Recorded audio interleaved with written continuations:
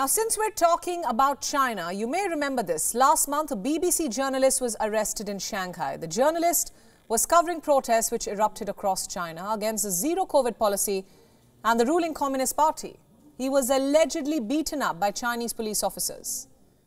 The BBC, as any organization would, condemned China's actions swiftly. It said it was extremely concerned by the events. Several BBC journalists called out China and its authoritarian regime.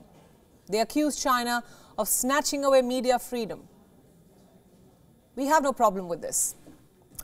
Now let's talk about this man, Richard Pattinson. No, he's not a celebrity. He's a former BBC journalist who currently is the senior vice president of a little-known commercial wing of the BBC called the Storyworks. You must be wondering, why are we talking about a BBC commercial wing? Allow me to explain. Storyworks was established in 2015 and describes itself as a commercial content studio with newsroom values. It very much sits within the BBC studio and produces sponsored content for brands and entities. To win new clients, Storyworks depends a lot on the BBC's presumed reputation of impartiality, independent journalism and, of course, trust.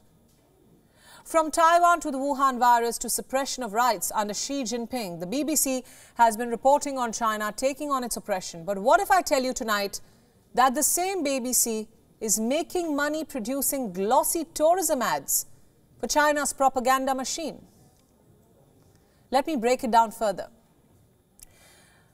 The BBC Storyworks has partnered with at least 18 Chinese clients since 2015, including state-affiliated bodies. It has produced tourism campaigns for state-owned media outlets, including CGTN, the state's mouthpiece. Interestingly, the CGTN was banned from broadcasting in the UK. CGTN serves as a cornerstone of Xi Jinping's so-called publicity front. And Storyworks is also a loyal partner to Huawei, the tech firm that has been sanctioned by both the US and the UK over national security fears. I'd like to state more facts. The BBC does not publish Storyworks' earnings. The commercial unit is not mentioned in the BBC annual report, and the BBC refuses to disclose how much money Storyworks actually makes, especially from its contracts in China. Storyworks contributed nearly $360 million to BBC's overall ad revenue, and that's this year. How much of it comes from China? The BBC doesn't reveal.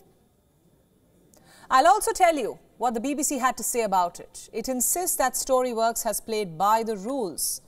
It says hosting advertising outside of the UK allows them to generate income to invest in BBC, including in their so-called independent and impartial journalism. It says commercial work is entirely separate and has no bearing on journalistic output, but reports say its own journalists are opposing contracts with the Chinese.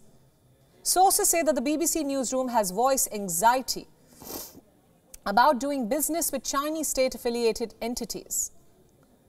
Don't these commercial ties leave the BBC open to accusations of conflict of interest, especially when it comes to its reportage on China? And this is exactly what the BBC journalists voice. But the corporation has even remained silent on why the conflict of interest concerns raised by its journalists had been ignored. So tonight, I want to call out the BBC for its duplicity, its hypocrisy. What gives it the right to position itself as the beacon of impartiality and transparency when it is taking money from the same country that it claims to condemn in its editorials? The relationship between Britain's publicly funded broadcaster and mouthpieces of Xi Jinping's hardline regime is out in the open now. Reporting on atrocities against the Uyghurs in China and working with the Chinese regime to strengthen its propaganda, if this is not duplicity at its best, then what is? Does the BBC have any right anymore to call out European MEPs, lawmakers, who are currently at the center of a graft scandal for accepting bribes from Qatar?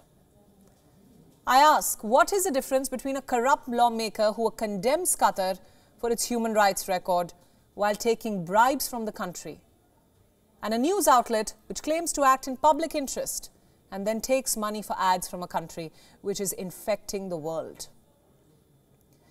Can the BBC take a moral high ground anymore when it comes to journalism? When money and commercial interests come into the picture, has the BBC compromised its ethics? We ask this question and we wait for a response. WION World is now available in your country. Download the app now and get all the news updates on the move.